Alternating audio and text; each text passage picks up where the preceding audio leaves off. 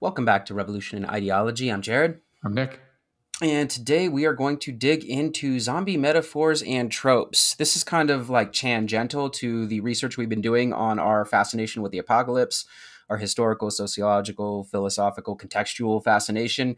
Obviously, zombies are part of the apocalyptic literature. They're not always part of they don't always bring the apocalypse, but they are definitely a major player here. So we decided to go on this tangent. It might even be the most popular of the tangents. The reason we've created this list essentially is to give us a little bit of a table of contents almost for further research into this topic. So even if we don't touch upon everything that you think we need to talk to regarding the communism metaphor, the capitalism metaphor, things along those lines, this is just a list to get us started. And then we will probably do some research and record episodes on most of these, if not all of them. Before we go further, I know Nick wants to talk a little bit about the distinction here between myth and metaphor in regards to the zombie tropes. I think it's important to understand the root of the zombie myth and where that originates from, which we'll talk about in a second, and how that's different than what we've come to know in American cinema as an example. Not that it's unique to America, but American cinema and literature, those are the metaphors basically we'll be talking about. It's what does the zombie mean in these films and so forth. But we have to understand that it originates in Haitian folklore, right? The myth of the zombie comes from that history. So there's a myth, like the zombie myth and the zombie metaphor, right? Those are two completely different things that I think is worth talking about. Sure. So let's dig right in. So before we get into the metaphors, the more modern metaphors, as we've kind of co-opted this idea from its Haitian origins, let's talk about them. The myth first appeared in Haiti in the 17th and 18th centuries when the country was known as Saint-Domingue and ruled by France, which hauled in African slaves to work on sugar plantations. Slavery in Saint-Domingue under the French was extremely brutal. Half of the slaves brought in from Africa were worked to death within a few years, which led only to the capture and import of more. The zombie archetype, as it appeared in Haiti and mirrored the inhumanity that existed there from 1625 to around 1800, was a projection of the African slaves' relentless misery and subjugation. Okay, so that first little part there comes to us from The Atlantic. It's a direct quote. Those are their words, not mine. Specifically, the author's name is Mike Mariani. But before we dig into the second part of that quote, I think it's interesting to note that its connection is to slavery. Any reason you think that might be the case? Why would this, in fact, we already know why it might be the case. Why might this myth come during an era of slavery? What might be the connection, Nick? Yeah, there's a lot of really, really good work here by a scholar named Sarah Juliet Lauro, and the name of her book is escaping me, but I have it right here. It's called The Transatlantic Zombie: Slavery, Rebellion, and Living Death. And she does a lot of work tracing this myth, right, this folklore, this legend to Africa, specifically the Congo, area of the Congo, and tracing it from there to Haiti. And, these original stories of people that would steal your soul and so forth, and how that then evolved as it transitioned to Haiti and came, sort of more of the myth that we're familiar with. But directly related to slavery, which is your question, is this idea of, the soulless worker working in the fields, specifically the sugar cane fields and factories in Haiti at the time, is the origin here. Mariani, in his description, goes on to say something somewhat controversial. We have not been able to substantiate it with any primary source research, but I do think it's an interesting conversation that is brought up in this article. The article is called The Tragic Forgotten History of Zombies. He says Haitian slaves believed that dying would release them back to basically Guinea or Africa in general, a kind of afterlife where they could be free. Though suicide was common among slaves, those who took their own lives wouldn't be allowed to return to Guinea. Instead, they'd be condemned to skulk the Hispaniola plantations for eternity, undead slaves at once denied their own bodies and yet trapped inside them. Soulless zombies. Again, we haven't been able to substantiate that with any primary source work. And the research Lauro's research you just referenced also doesn't seem to indicate this. Why do you think there might be this divergence on this? Honestly, it's a very important idea if you think about the trope, like suicides. This is not a joke of a subject here regarding slaves' basically ability to cope with their untenable situation. Yeah, I mean, right, this narrative is that the slave masters used, the threat of zombification basically on their slaves to convince them to work and to not commit suicide, right? So if the if the Haitian slaves believed that when they died, they were essentially freed, the slave owners had to have some kind of Yep. tool in their arsenal to, indoctrinate them into believing that suicide was wrong, right? So that they wouldn't just kill themselves to be free. And so the story goes that they use this threat of zombification in that manner, that if you killed yourself, you weren't freed. You were then, sentenced essentially to eternity as a worker in the fields. Like Jared says, we haven't actually been able to find evidence of that. And Lauro in her book takes issue with this version.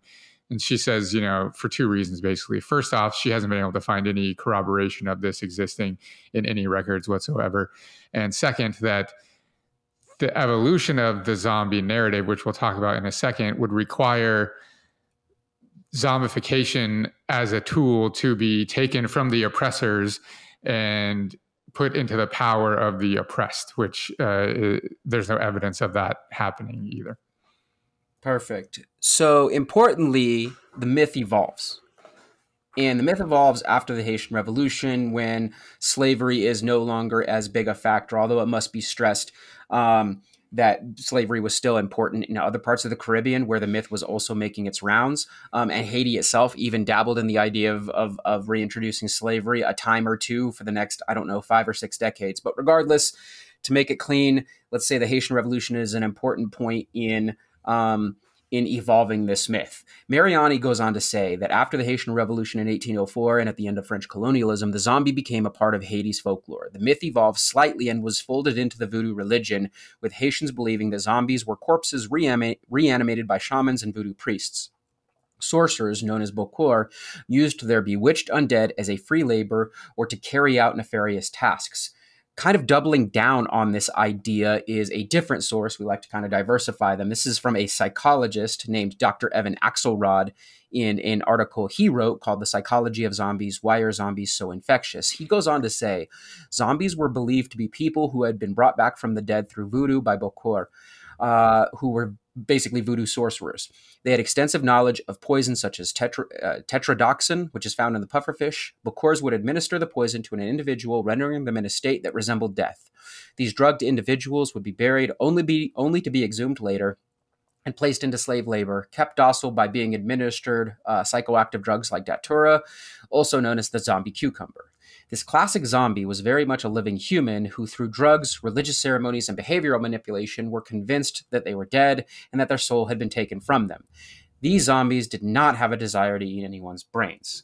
Any thoughts on that? The first part's fine. It talks about, like, Mariani's talking about the transition from the Haitian Revolution, where the myth becomes, part of the folklore. Fine. But this idea that Axelrod introduces, there was an actual, like, material thing that took place. Like, these Bokor were using actual poisons or toxins to change people's behavior. Any commentary there?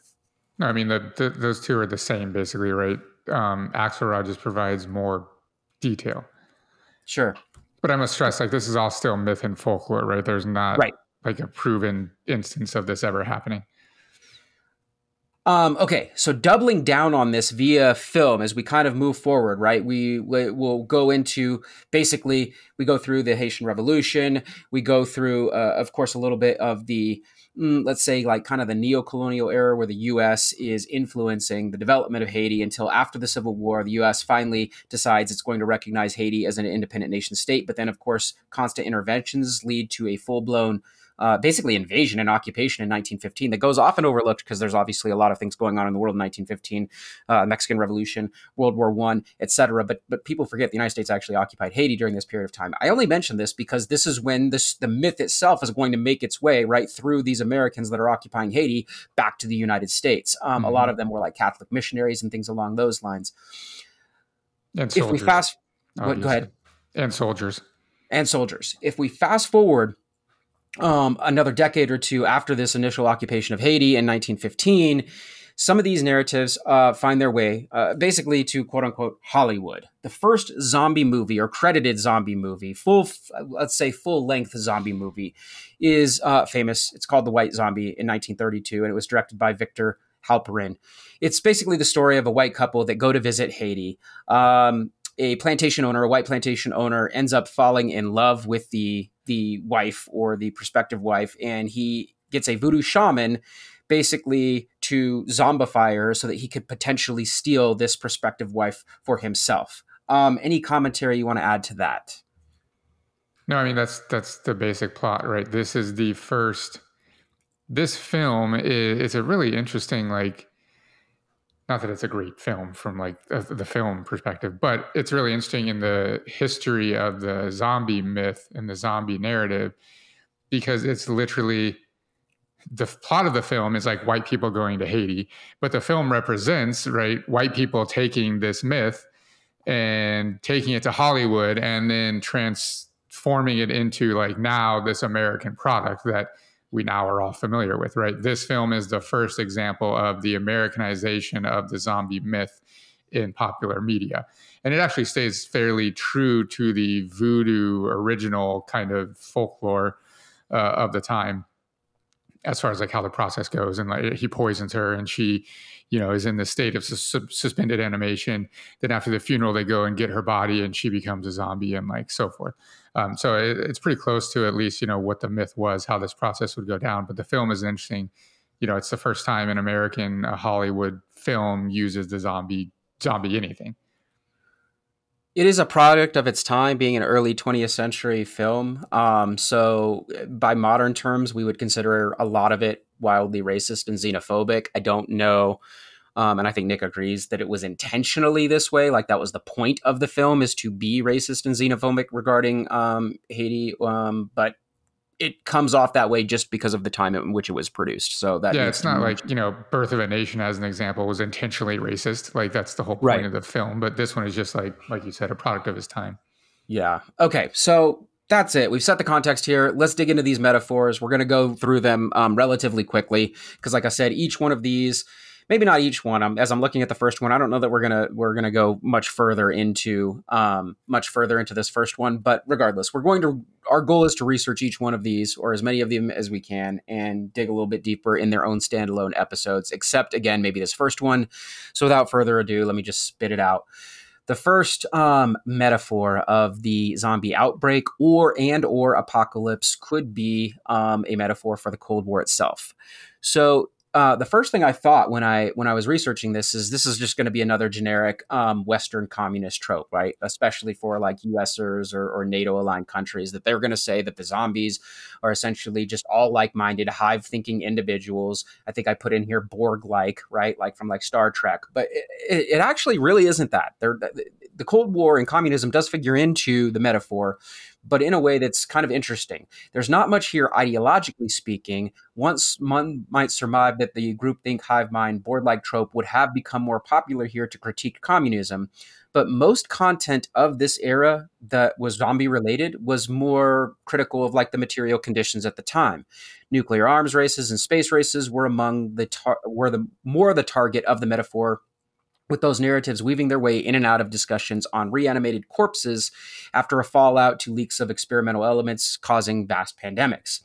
In fact, if any ideology finds itself in question, it's fascism, as Nazi experimentation becomes a primary target. And so Nazi zombies persist throughout this era too, from a very famous film called The Creature with the Atomic Brain in 1955, all the way to like the modern era, a film I forgot I had seen, but I had seen it, called Dead Snow in 2009, to another film called Outpost in 2012. Nazi zombies seem to be a big thing. And of course, we gamified it in the Call of Duty series, became a very popular form of entertainment, was shooting not just zombies and not just Nazis, Nazi zombies, the ultimate enemy, right? So any thoughts on that?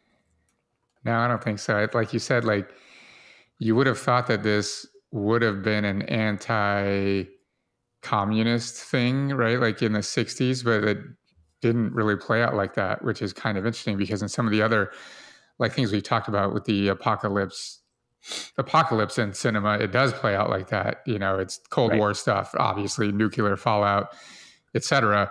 But the zombie trope doesn't really play in there very much, which is kind of surprising, actually.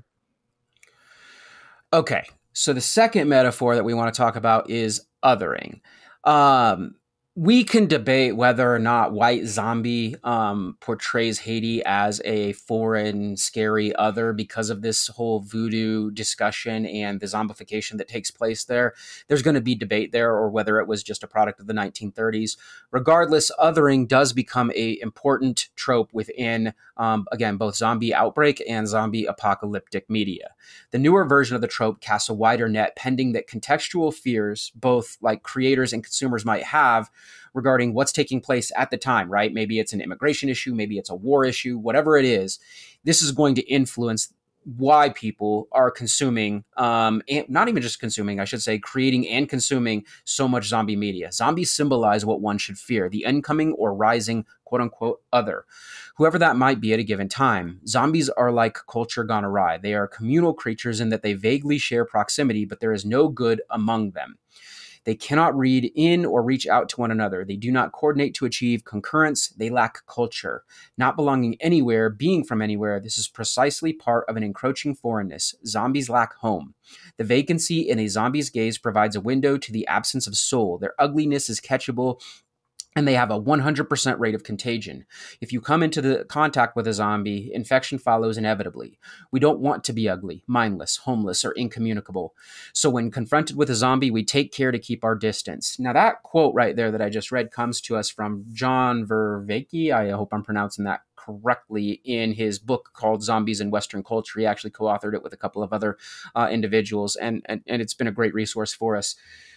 But coming back to what he's insinuating here, he goes through all of the things that scare us about zombies, and it's not just the fact that they're going to eat our brains, although that does come into the foray later. What do you think of what he's saying regarding like the zombie representing essentially in so many different ways the other, like the homelessness, they're not communicable, they're mindless, they're ugly, they're all of these things that we should fear about something foreign or something that has been subordinated? What do you think of that? Yeah, I read another article where they were talking about how the fact that zombies can't speak, right, and they basically don't have identities.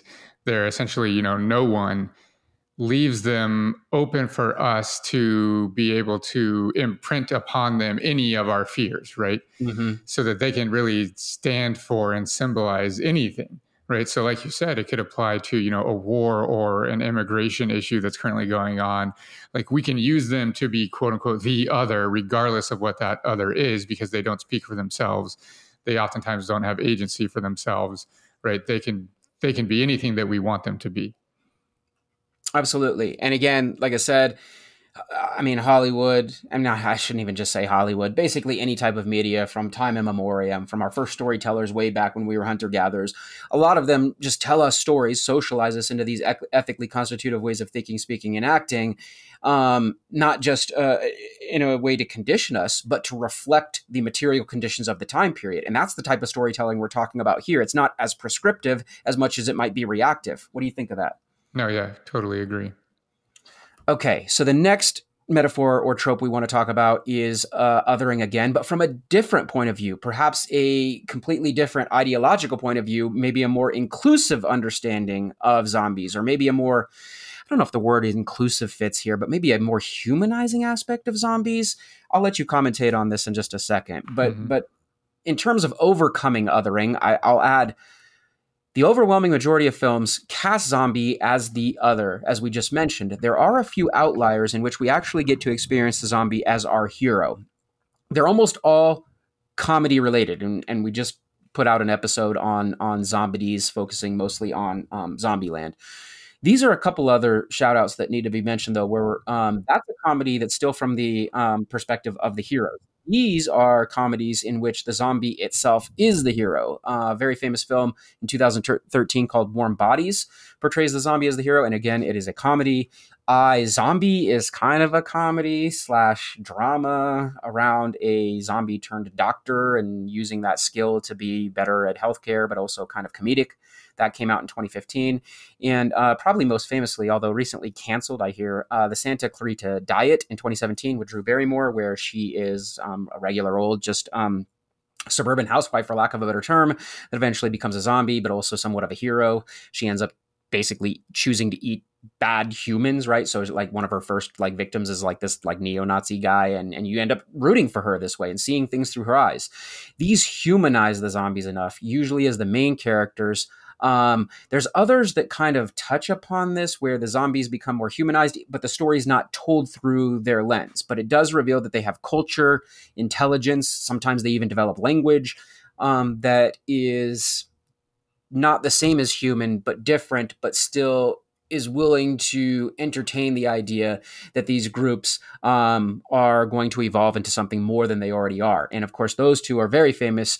Probably the most famous of them is called I Am Legend, obviously a book, and then a very famous Will Smith movie. And more recently, the Army of the Dead films that are making their way around Netflix show a learning, intelligent zombie that might be, maybe I won't even say the zombie's evolving. We might make the argument in some of these that the zombie is the next evolution of humanity. Any thoughts before I carry on with this? No, I mean, that's definitely not in the Will Smith version, but in the original book, that's definitely the I Am Legend narrative. Is that, I mean, that's why it's called I Am Legend, right? He is the last human being. In the end, he realizes that he is their legend because they are going to populate the earth, right? Yeah, there's always a lesson in both I Am Legend and the Army of the Dead ones, that there's some sort of rationale to these creatures' behaviors, and maybe even point to the idea that the humans that they're in conflict with might be the irrational ones. But it demonstrates zombie agency that the traditional trope doesn't, right? The traditional trope, as we just discussed in the first version of othering, is, again, it's not communicable. They don't have identity. They don't really have names. They're homeless. They're just mindless consumers, which of course consumption we'll get to later on down the line. These are a little bit example different. Here, this made me think of that I forgot to put in the notes, is Disney has a film that now has a sequel, and I think there's even a third one coming out called Zombies. And I only know this because my 7-year-old daughter watches it all of the time, and I've watched it with her, the first one, and the second one. But it's set in a high school, and zombies, and in the first one, zombies and humans start going to the same high school. And the zombies are like regular zombies that you would see in a traditional film. You know, they're like violent and blah, blah, blah. But they have this technology called Z-bands that they wear, and that keeps their like zombie symptoms in check. And so they're like then quote unquote normal.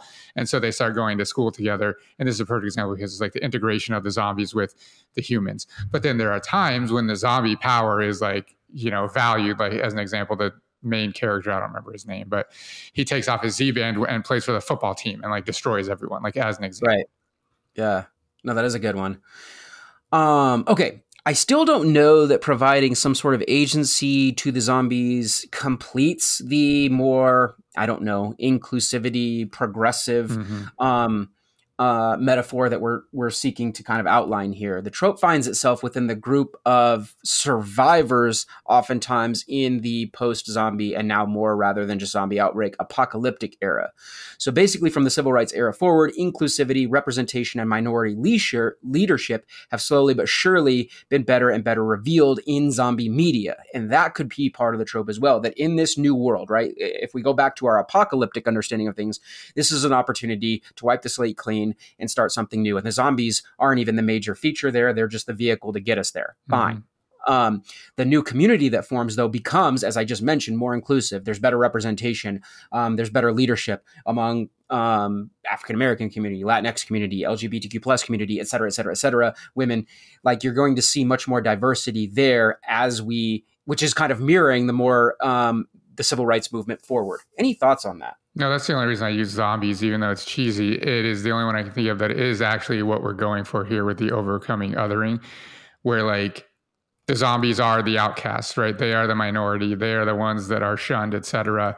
And I mean, everyone's like literally protesting the integration of the high school and like blah. And the whole plight of the film is everyone getting over and becoming accepting of like the zombies, right? So it's really like, it to me represents that, but it's not like a mainstream film. It's just on Disney Plus or whatever. I mean, I guess No, it's that's popular another among kids, example. but Well, and then if I come back to the communities, in theory, again, it kind of paints this rosy picture that we're getting back to the idea of a true meritocracy, that it doesn't matter your race, your gender, your sexual orientation, or anything along those lines. I mean, it's definitely a very liberal narrative, right? Right. Yeah. Like whoever is the best at whatever it is, being the leader will be the leader regardless of any of those things. Right. And you've wiped the slate clean. There's no nepotism. Right. There's no carrying on economic legacies from the past. Yeah. So all of that is wiped clean. So that's part of it. Okay. Fourth metaphor, drug abuse. This one I hadn't really considered. I don't have a whole lot to say, but I think it's interesting that it was brought up by the RZA of the Wu-Tang Clan in his book, The Tao of Wu, which was written in 2009. I hadn't considered it, but he mentions it, so I feel like it deserves a shout out here. Drug abuse. He basically says, and I quote, "The Night of the Living Dead predicted the dawn of crack. If you lived in the hood in the 80s, you saw that movie coming to life on the street. There's a reason Public Enemy titled that song Night of the Living Bassheads." That's essentially his quote. But I think there's a little bit more here. Like I said, I don't have a lot, but I think there's a little bit more here. Do you think it is a caution? Like, if we argue that zombies are a metaphor for drug abuse, or the maybe even part of the war on drugs or something along those lines, do you think it's a cautionary tale or a critique? Well, I mean, I think this is a good point to mention. You know, there's two different things we have to consider, and we do this every time we talk about a film, right? What is the intent of the filmmaker? Right. And what is us putting our lenses on the characters, right? Mm-hmm. So, you know, RZA uses Night of Living Dead as an example. We have to ask ourselves, you know, was the director of that film creating the zombies in such a way intentionally to represent drug addicts, right? Or is it the RZA and, you know, in the 1980s, people consuming that and, you know, that's the context in which they are existing. And so they're putting that themselves on the zombies of that film. You know what I mean? I would argue it's probably the latter. I would also agree with you on that, but I think that's also the beauty of all art forms across time and space is, right. And it's a conversation that we can't solve. Is it the artist's intent or the audience's reception that matters more? Mm-hmm. Exactly.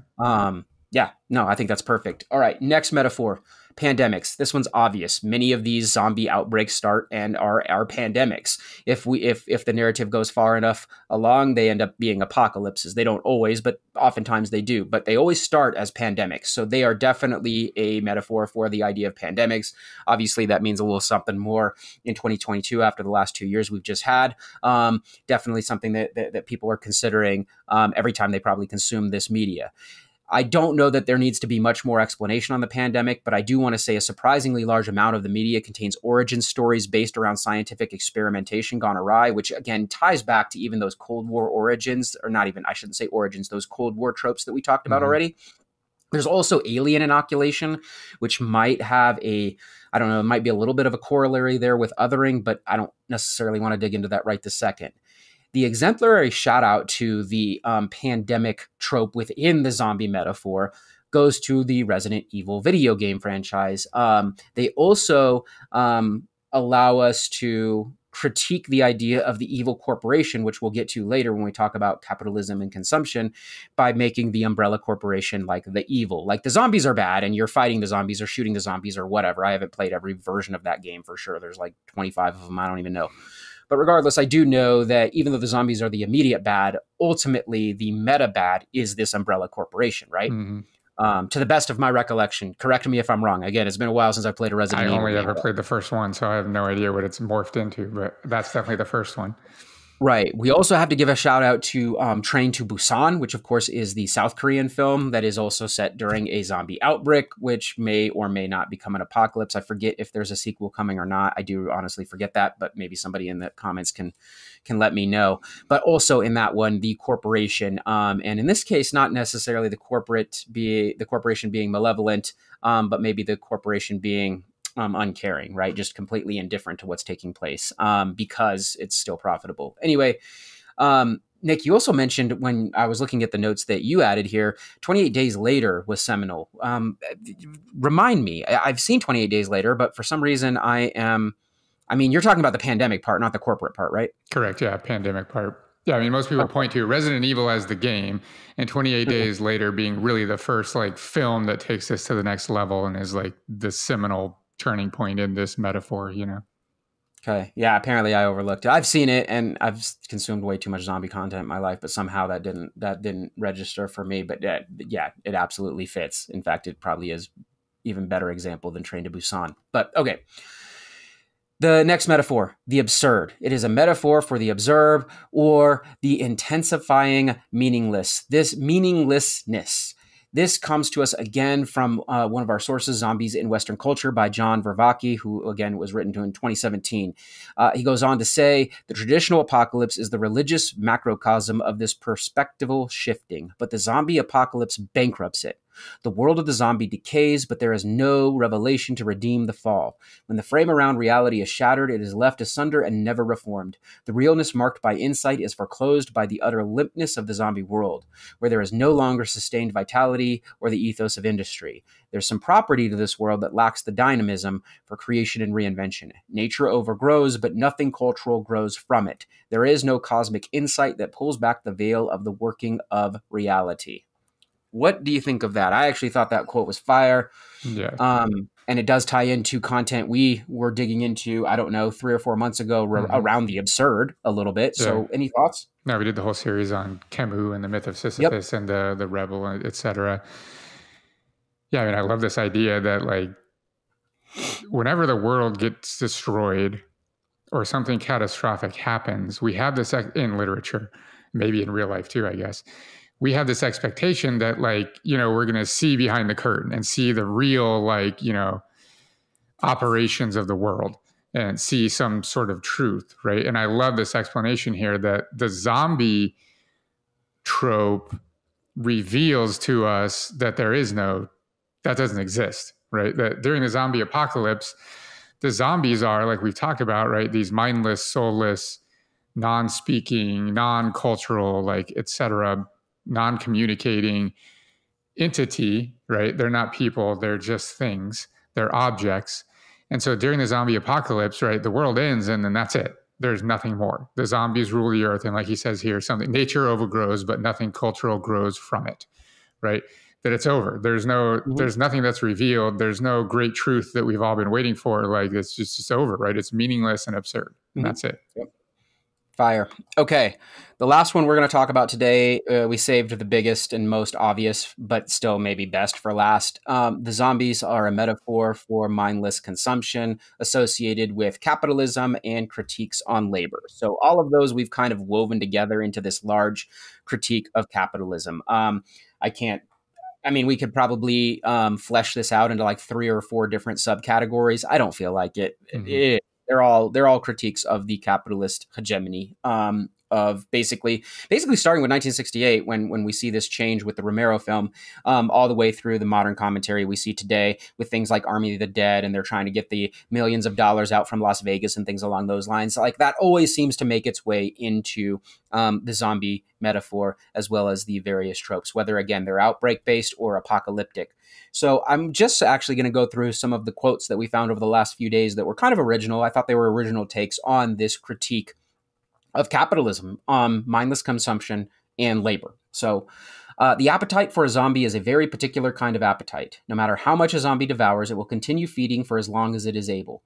Its gormandizing is indiscriminate and voracious, and its famishment apparently bottomless. But it is insubstantial. The zombie represents raw consumption. It does not seem to imbibe the things it consumes. It simply extinguishes them.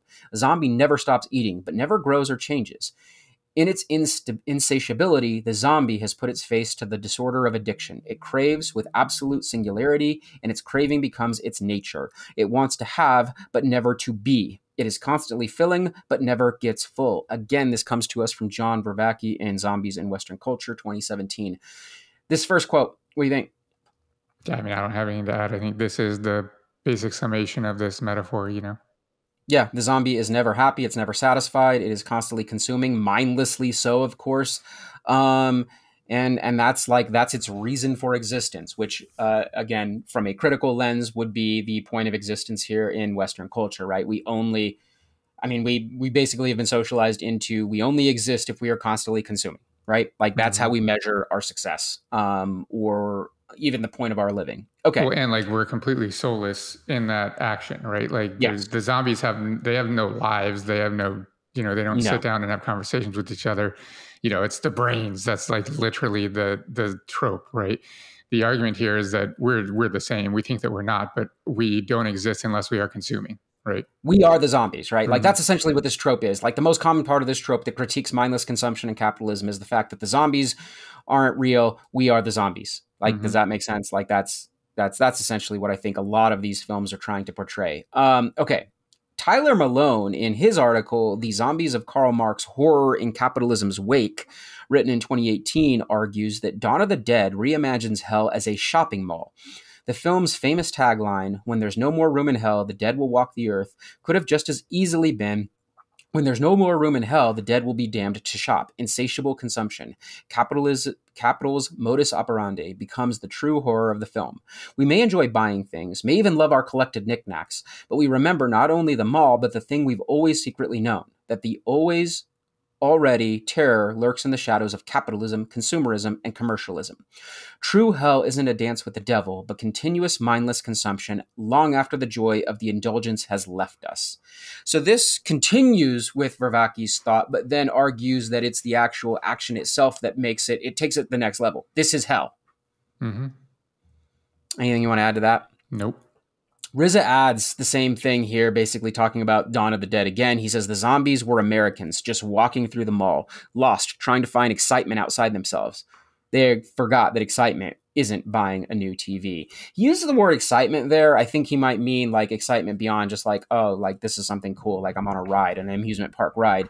That excitement is meaning in life, I think is what he's assuming. Or maybe I'm making that assumption reading into his words. Bishop goes on, though, to kind of complete the thought process here. So we have mindless consumption represented by the zombies. That's our reason for existence, and it is soulless, it is mindless, it's whatever. We then have Bishop arguing, or in this case, Malone arguing, I should say, that this is hell. Okay. We have the RZA kind of chiming in, adding in that this is not necessarily always unique to Americans, but we are probably the most guilty of it. And then finally, I guess I haven't mentioned Bishop yet, so let me shout him out. This is Kyle Bishop in his article called The Idle Proletariat, Dawn of the Dead, Consumer Ideology and the Loss of Productive Labor, written in 2010. He adds that there's also a labor element to this. He says Romero zombies are not merely a metaphor. They're also the catalyst that reveals the true problem infecting humanity, pervasive consumerism. The surviving humans are inescapably consumers, and because the mall provides them with all the supplies they could want, they no longer have the need, or perhaps more importantly, the ability to produce the goods themselves. Thus, in the new social paradigm of Dawn, surviving humans lose what Marx calls their identity as species beings and are reduced to the level of life activity alone. Any labor they do expend is for sheer survival, establishment barricades for safety, pilfering the stores for food and clothing, and seeking recreation to pass the time. According to Hegel, labor is necessary to achieve consciousness and self-awareness. By losing their productive labor, the feckless individuals living in Romero's Mall ultimately lose that which makes them essentially human, and they regress to a more primal or primitive animal state. That's actually kind of a fire argument, but an argument that I didn't at first think was going to come from this. And in fact, I guess I was under the assumption that Bishop was going to go a very different route and saying that losing the labor shows like liberation, but he's actually not making that argument here at all, that losing labor makes them lose their identity. What do you think of that?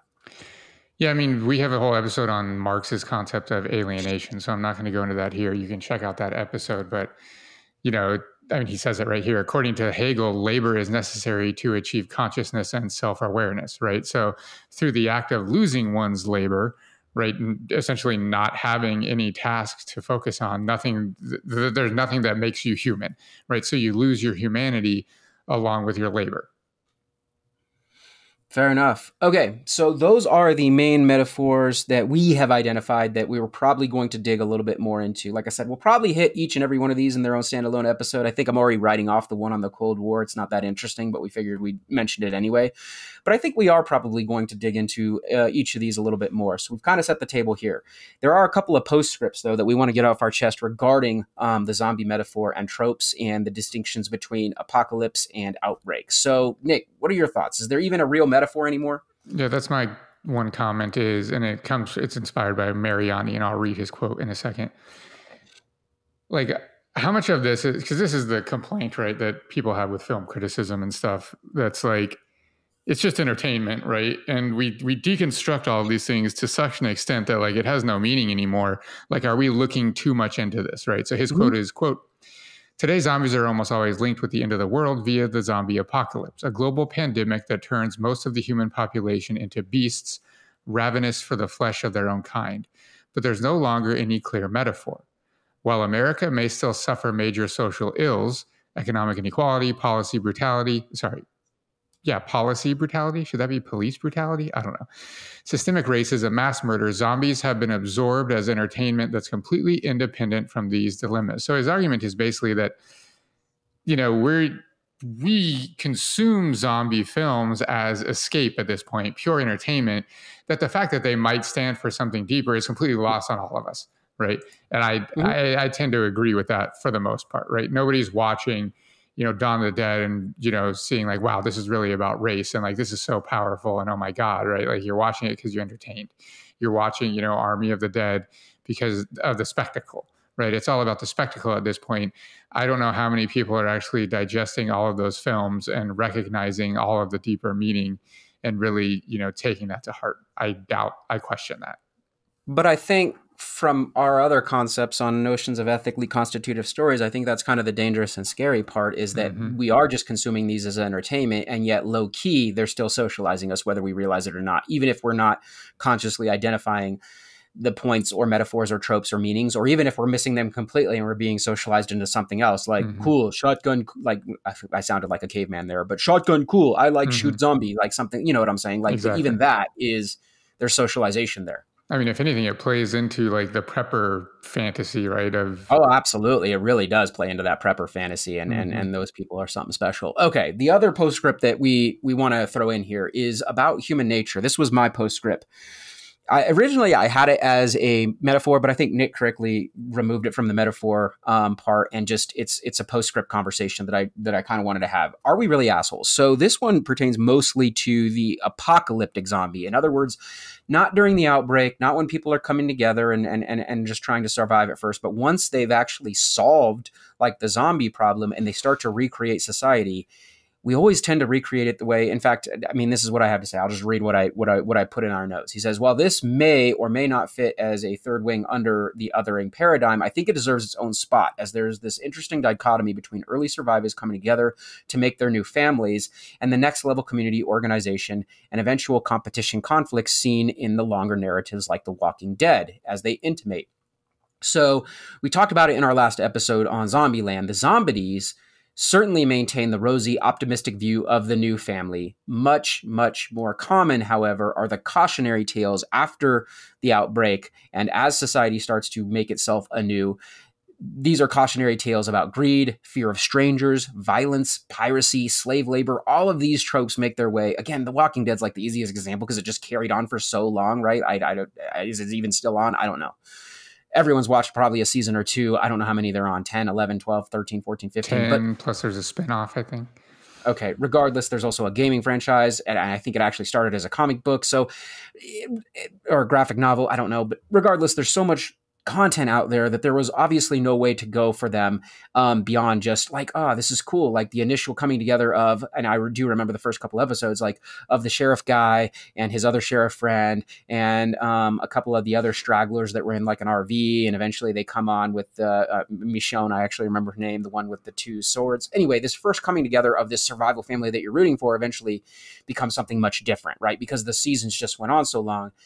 Is their commentary that we're always just going to revert back to being the assholes we already are? And here's the other part of that trope that I think is important, or conversation that I want to have.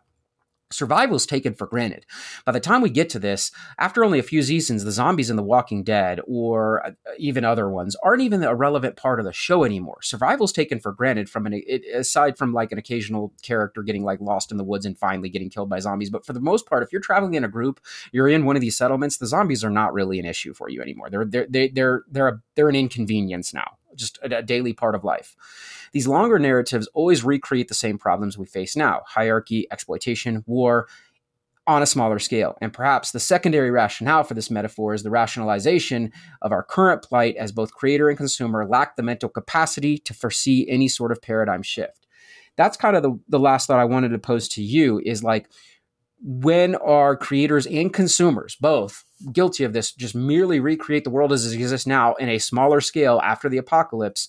Is that because we just don't have, I mean, and that's a mean thing for me to say, but I say it, a mental capacity to see anything beyond what we already know?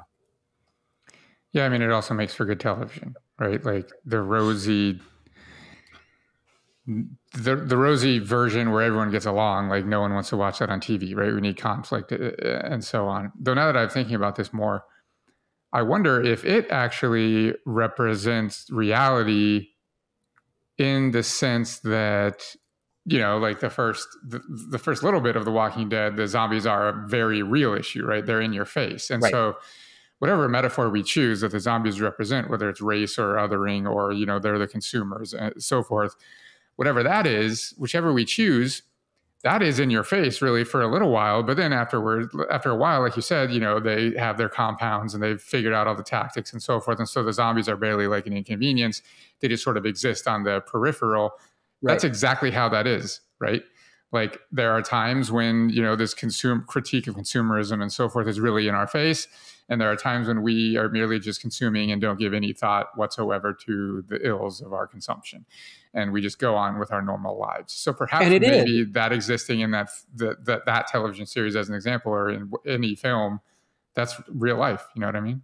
Well, and it's not just in that form of media. Nick knows, and we may even add this into one of the episodes. My favorite current form of media is actually a zombie game called DayZ, which is an open world game. I won't get into descriptions now, but long story short, it follows a very similar kind of path. Like at the very beginning, when you first wake up or spawn in, the zombies are a big issue. But after, I don't know, an hour of gameplay and getting some gear and whatever, and maybe meeting a friend or two, at that point, they're just an annoyance, right? Like, oh man, I have to fight the zombie again before I go hunt down other players, right? They end up just being that same kind of inconvenience. And I do think there's something more there, but it doesn't seem limited just to this media form of the comic books, the graphic novels, the TV shows, and even some of the films. So anyway. I mean, whatever the social ills are that the zombies are supposed to represent in any of these media, in real life, the social ills are merely an inconvenience that exists while we are going on with our lives consuming, right?